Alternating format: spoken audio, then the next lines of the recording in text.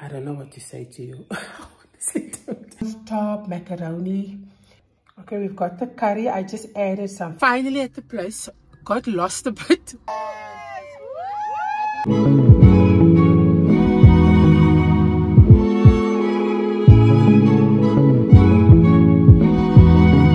Welcome back to my channel. Thank you so much for clicking on this video. Your support is much appreciated. Get ready for a kiddies party, so let's just finish the coffee, start cooking and get the day started.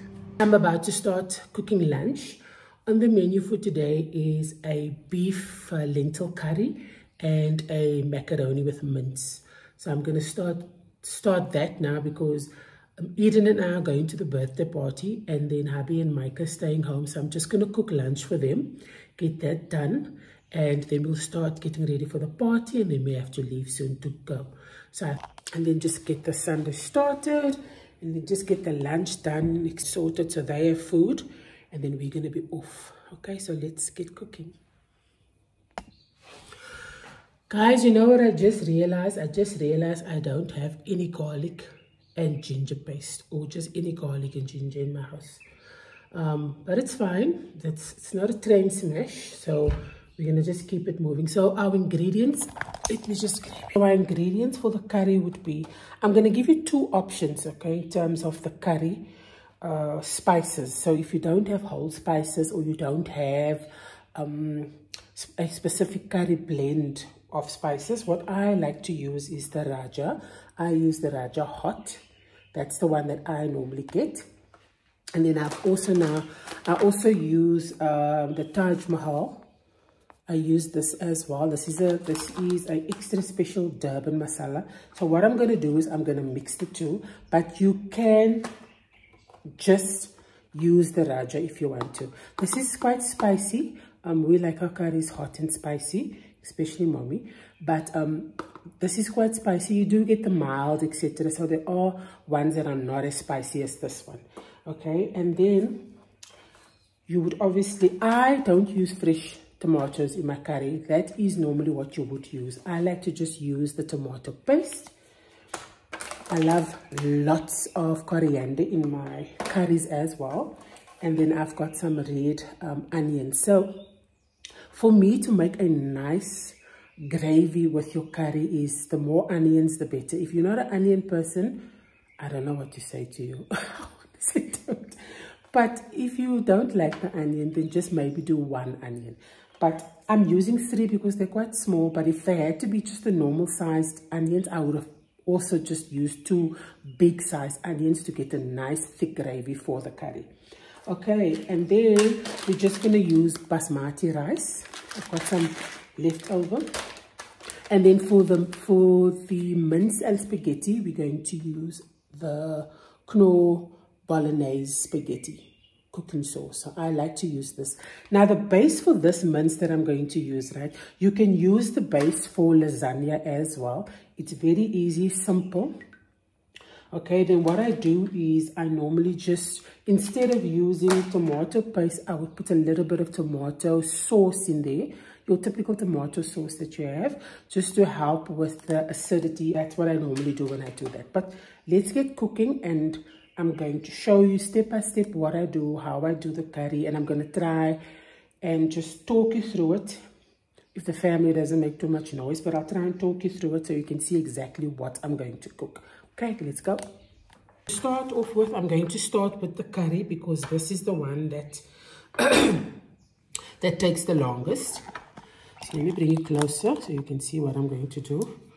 So first thing, we want to get our curry, So first thing, we want to get our onions prepped and chopped. Okay. So let's go rinse them, and then we're going to chop. Okay. Now guys, sometimes I'm not too worried about the onions because it's going into the pressure cooker, right? But I'm going to chop it. If you don't have a pressure cooker, you want to chop your onions as finely as possible because my son doesn't like to see onions in his food, so I try to just chop it as small as possible. Okay, so our onions is done. Onions is chopped. I'm going to put some coconut oil or whatever oil you cook with, but I use coconut oil. I'm going to put the coconut oil in the, get the pressure cooker ready, and then add the coconut oil and then add my onions. Okay, so I select saute on my pressure cooker. Just give me a sec.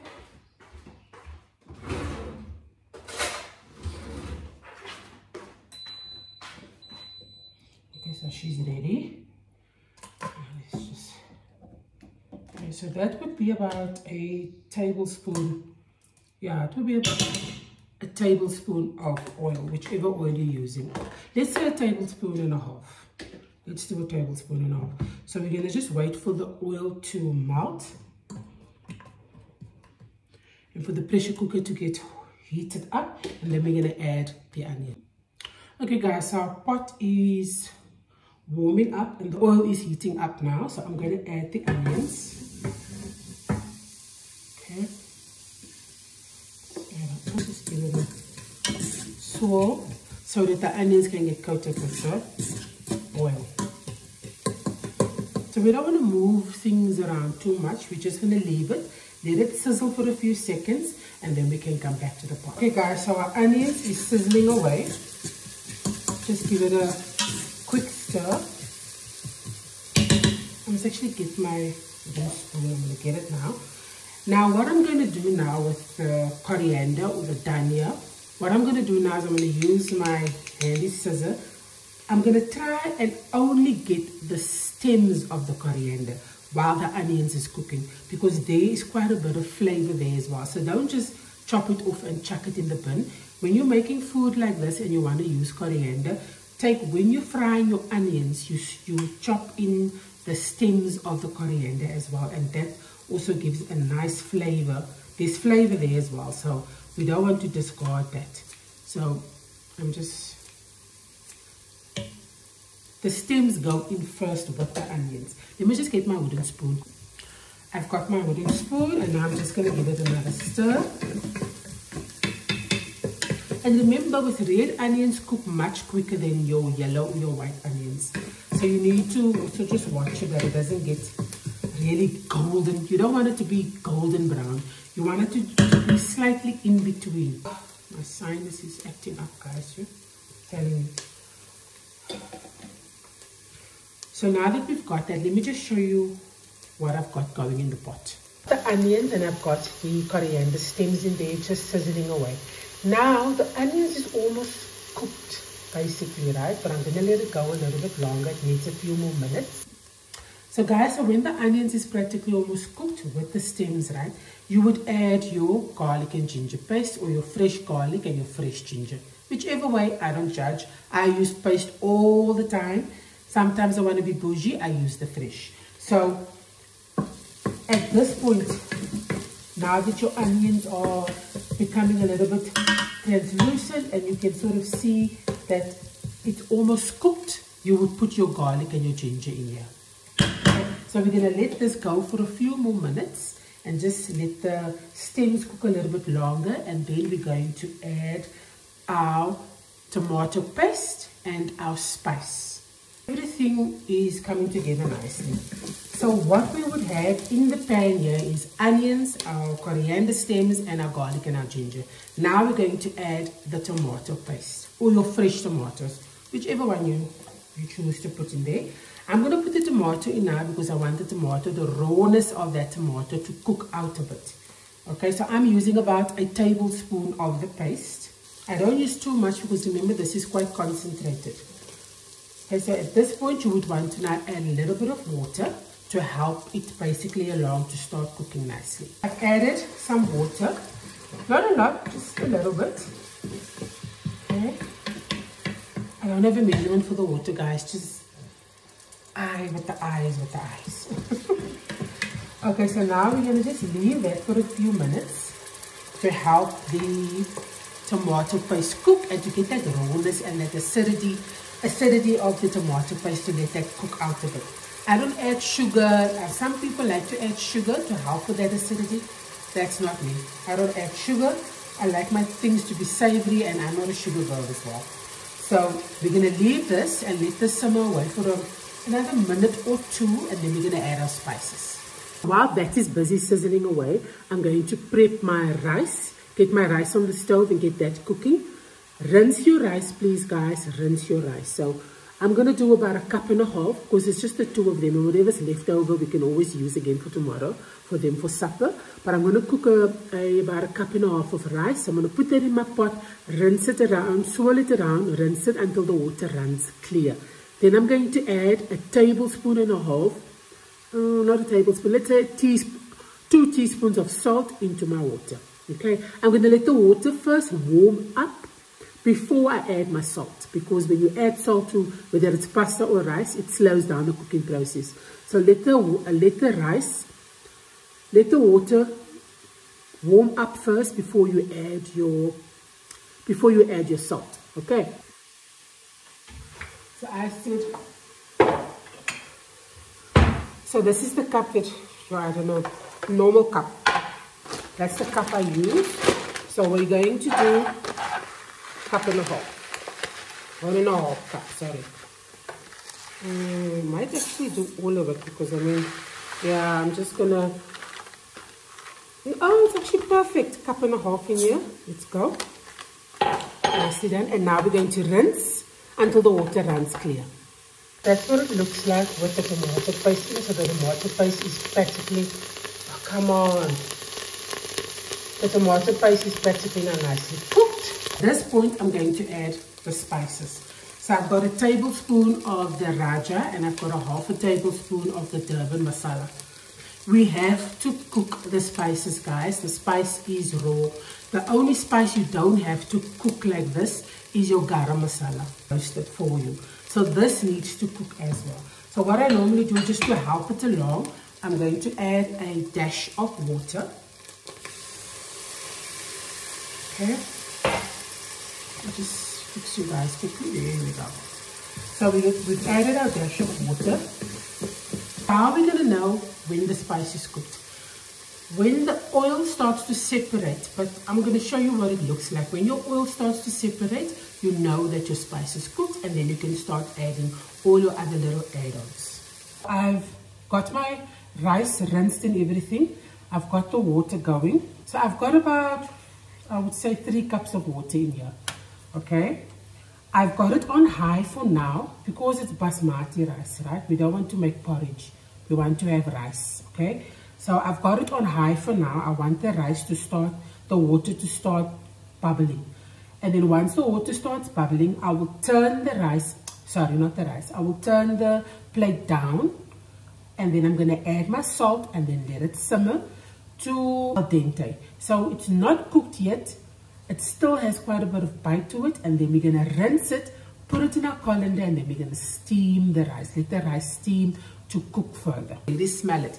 I can already smell that the spices is almost cooked. But what I'm going to do is I'm going to add some more water, because I can see that it's not cooked fully yet. So let's just add a little bit more water to help cook the sorry, not the rice, the spice. So let's go. Just a small little dash. Spices is cooked. You not only will smell the difference, but you can also taste the difference, definitely. So if you don't have the Taj Mahal spice, you can just use the Raja. No problem, right? If you just have the Taj Mahal, you can just use the Taj Mahal as well. Just if you are not a person that can cook curry from scratch, it's a good cheat, in my opinion. It's a good cheat. We're going to leave this for a few more minutes, and then we're going to get started on our mince and macaroni.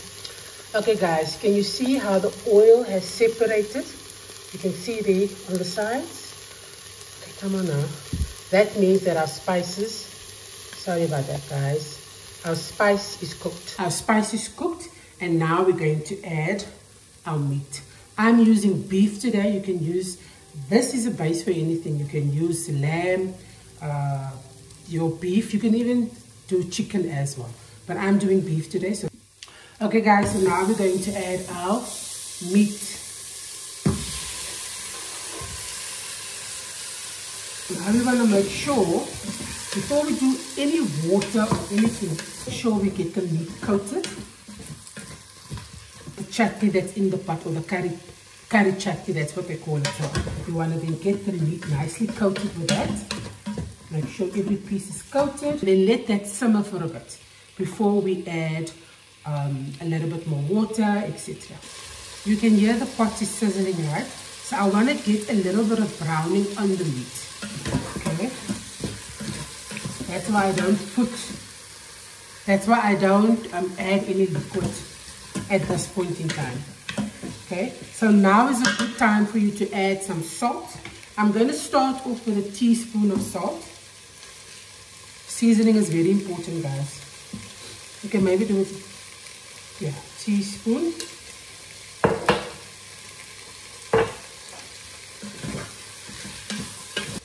Let me show you what it looks like. So there we go.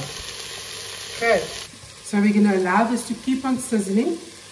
And I'm just going to watch it, but I want to get started now on the mince and the pasta. So I've added some more liquid into the curry. I'm now going to add the coriander leaves. I mean, get yourself a scissors. This is so easy to cut any herbs. Okay. So I like quite a bit of coriander. So too my husband. And I know for some people, too much coriander can taste like soap. So if that is you, omit the coriander. A few more minutes and then I'm going to add the lid of the pressure cooker, and I'm going to let that go for a while to get the meat nice and soft. And then at the end I will add my lentils. You can also, before you put the lid on, also add your potatoes at this point in time, but I don't add potatoes. I just do the lentils. Okay, simmer for a little bit still, and then we're gonna put the lid back on and let that start cooking. I've put the lid on for the beef, and I've chosen the meat option. And now I'm going to do my mince. This is about 500 gram mince, and I've just chopped in a very small onion, because like I told you guys, my son is not an onion person. Normally I would use my onion powder just to give some more onion flavor. So we're going to just tip this over.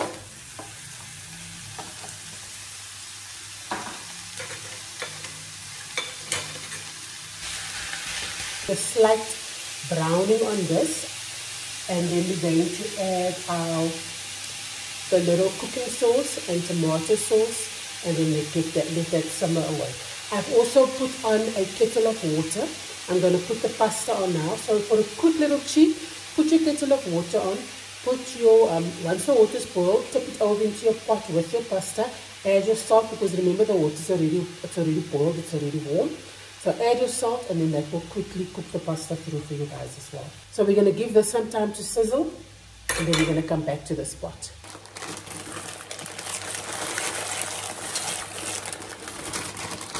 I'm only doing half a bag of the macaroni, and I'm going to add some salt and a little bit of oil. Remember what they say about pasta? The water has got to be as salty as the sea. So I've already added 1 teaspoon.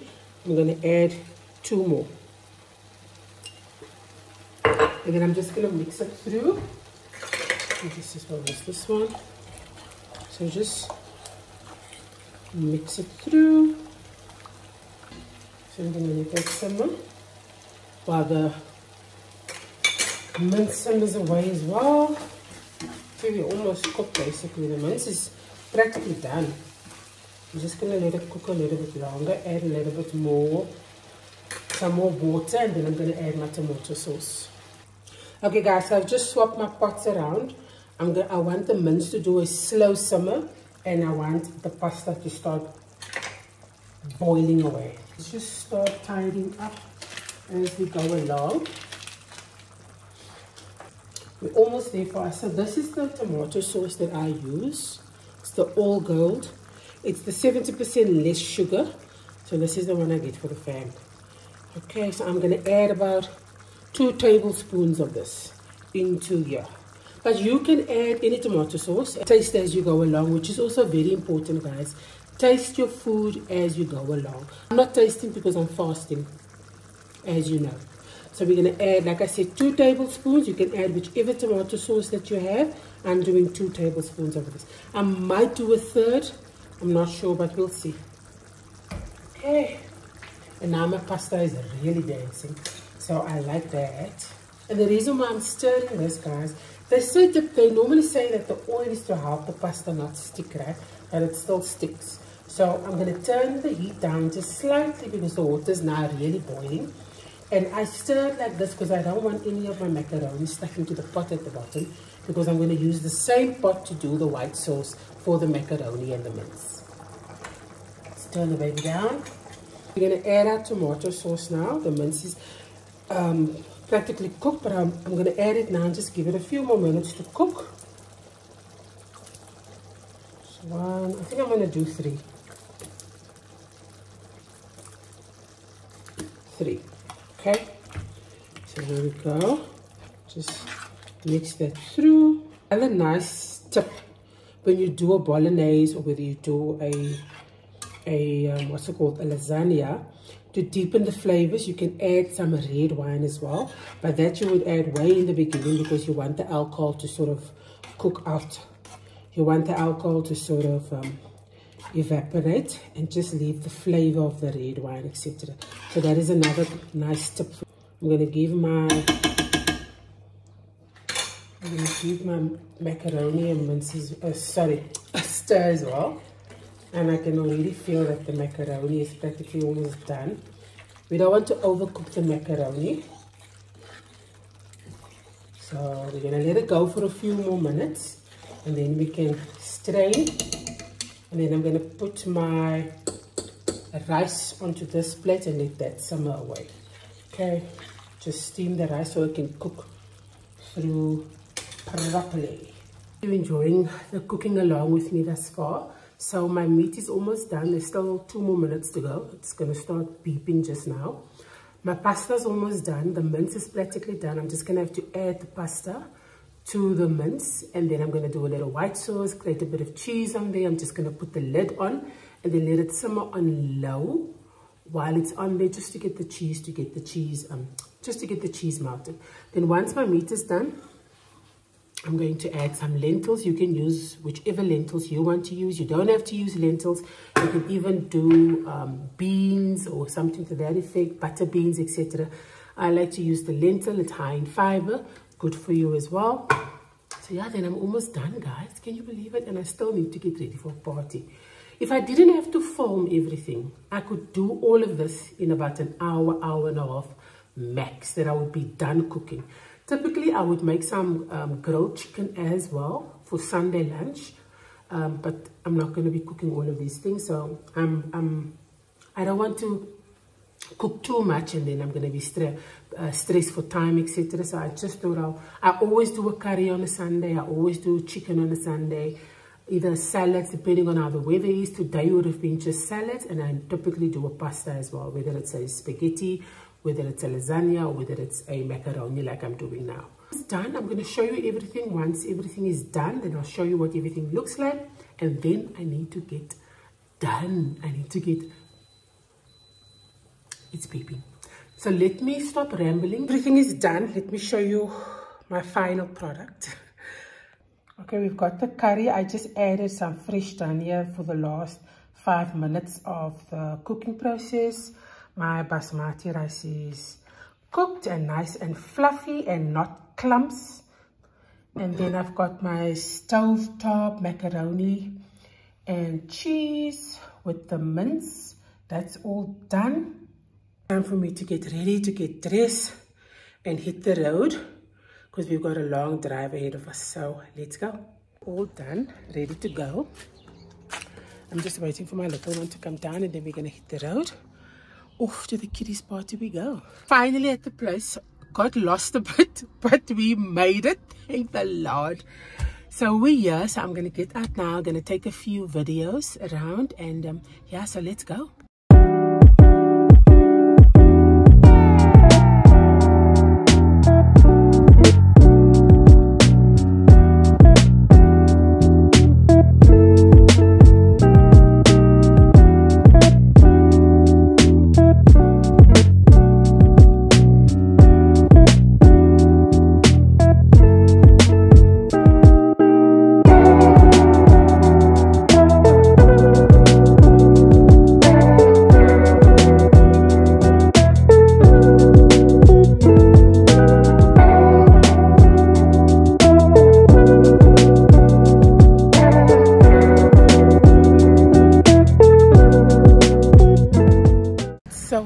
should have actually packed swimming costume as well. But we're just waiting. They're gonna start just now. Yes, it's fine.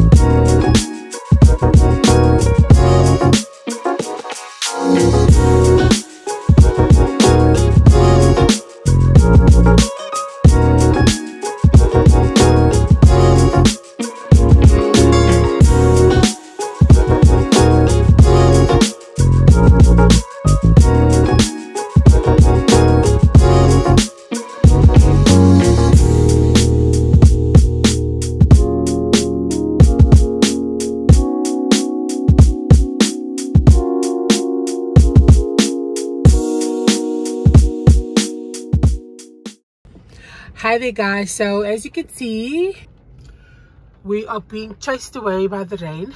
We're on our way back home now. Thank you so much for clicking on this video. Your support is much appreciated. I love you guys for watching, and I'll see you in the next one. Bye.